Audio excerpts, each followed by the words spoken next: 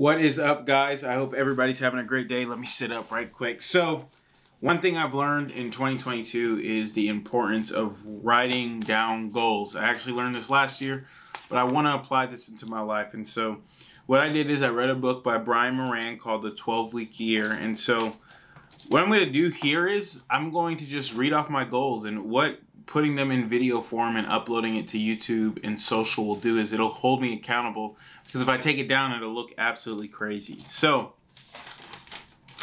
the first goal I have is that I would like to double the revenue in my company. Everybody knows I have a marketing company, and so I have a plan to do that. And so each quarter I have certain goals I have to hit, but when it's all said and done, I would love to double the revenue of my marketing company by the end of 2022.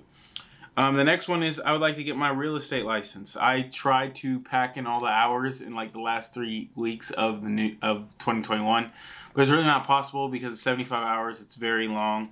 And so the way I have that broken down is in the first 3 months before Q1 is over, I'm going to take the exam and obtain the license. Then I'll hit certain checkpoints throughout the year for that as well. My third goal is that I would like to lose 50 pounds. I want to get down to about 245, 250.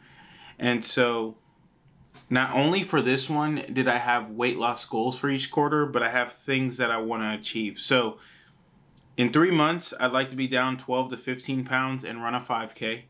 In 6 months, I would like to be down 20 to 30 pounds and run a 10K.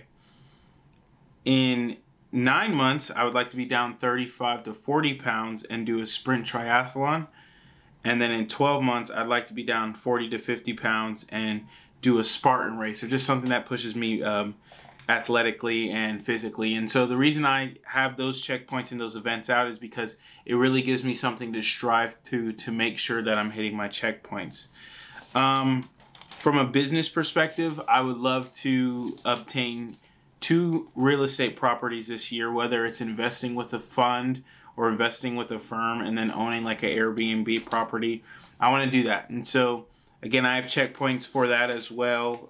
The first checkpoint in Q1 is to figure out ways to acquire funding for things like that, whether it be raising capital, relationships with banks, whatever it is.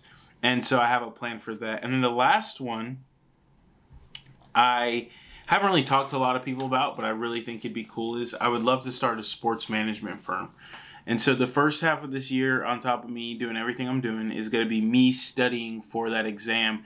Because if you become a certified NFL agent or even a certified MLB agent, it definitely raises your credibility. And so those are my goals this year, from really a business perspective, a little bit physical from the weight loss. But yeah, so I'm super excited for 2022. I'm going to be documenting the whole process. I'm going to be involved in helping grow a supplement company, helping grow a gym. So I'll be documenting all of that, and I'm excited for you guys to see the ride, and I'm excited for you to see the ride so I can have empathy towards you, but that also you can see that it's possible, and that we can hold each other accountable in this process. So have a great day. God bless, and I look forward to seeing you on this journey.